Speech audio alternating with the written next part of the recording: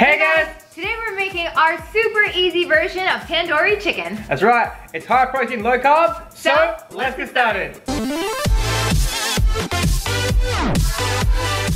Preheat your oven to 375 degrees Fahrenheit or 190 degrees Celsius. For our spices, we have some cayenne pepper, turmeric, garam masala, paprika, salt, and pepper. I'm gonna show you how to prepare the marinade for the chicken thighs and the chicken legs. So first, we're gonna use 1.5 cups of yogurt. Add the juice of 1/2 of a lemon with Adam's favorite lemon squeezer thingy. Link in the description. And now we're gonna use my favorite garlic squisher to crush in the garlic. We're gonna use 4 cloves for now, but don't wash this yet because you're gonna use it again later for the cauliflower rice. Oh yeah, look at all that garlic. And finally, we're gonna add in all these beautiful spices. Mix it all together. Ooh, it's so pretty. You can also just use red chili powder if you don't have cayenne powder. It also will make it not as spicy. And that's it. As you can see, it's a little bit orange instead of bright red, but that's because we found so many recipes online that tell you to use red food dye. And we're not gonna use red food dye, and we definitely don't recommend that you do either. So this color is still beautiful and it'll still taste delicious, which is the most important part.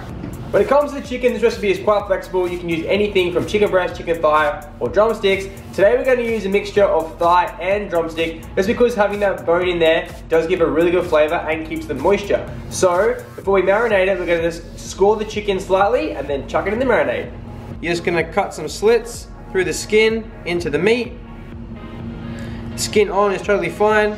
You haven't got to eat the skin, but keeping the skin on is going to bring a lot of flavor. Doesn't matter how many you do. It's going to help to have a really sharp knife.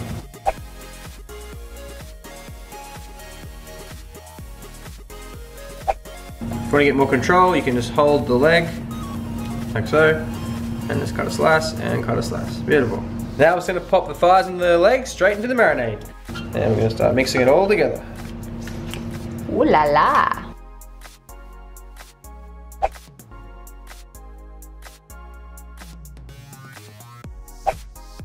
Once they're all coated, set them aside while we prepare the cauliflower.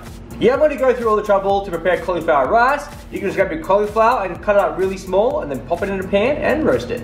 Much easier than grating.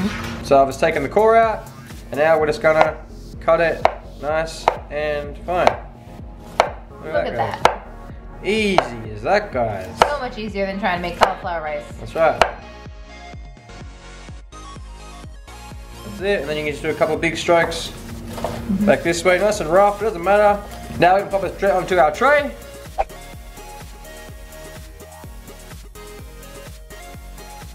Then you're just going to add 4 cloves of chopped garlic. You can use a mincer or you can chop it yourself. Add a teaspoon of Himalayan salt and the same of cracked black pepper. Now add 2 tablespoons of olive oil. Mix it all around. You can, of course, use any of the seasonings that we used earlier, or you can just do what we're doing and make some nice garlic cauliflower rice. Oh yeah. Spread it all out. Now we're just going to pop it in the oven. Put it on the bottom rack. Now you're going to place the marinated chicken into a pan with high edges and then cover with alfoil and pop it in the oven. And by alfoil, you mean aluminum foil or tin foil, as the Americans call it? That's the one. Alfoil made. Alfoil. Australia made. Make sure you get all those juices in there, all the marinade. You want to go ahead and spread it out and try to put it so the skin side is up on the thighs. If you're cooking with the thighs, make sure that the skin side is up. Spread it all out. Okay, we're going to cover it with our foil. And we're going to go into the oven. Straight on top. Set a timer for 20 minutes. So while it's all in the oven, you'll have time to go to Amazon and purchase the pre-order to our 12-week meal plan cookbook. That includes macros, shopping lists, and 12 weeks of plans, including breakfast, lunch, and dinner. Click the link in the description box below. Woohoo! Once the timer goes off, take out the cauliflower. Ooh. Oh, smell that garlic. Mmm. Beautiful. Mmm. Now set the timer for the chicken for another 25 minutes. Now the timer's done, we're going to take it out of the oven. Carefully take off the alfoil. Ooh, look at that. Oh, ooh, wow. Yeah. Okay, and to finish it off, we're going to grab some of the juices. We're going to drizzle on top. And then we're going to pop it into the broiler to brown it up.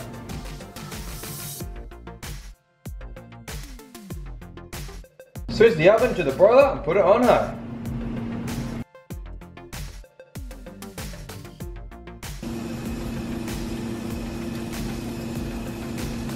After about 2 to 3 minutes, be ready to come out.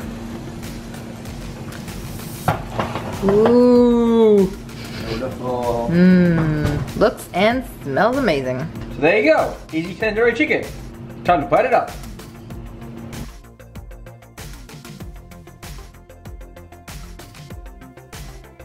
Because we cover the chicken in alfoil, it helps steam the chicken. So it's going to leave a lot of nice juices in the pan. So you can definitely add them in.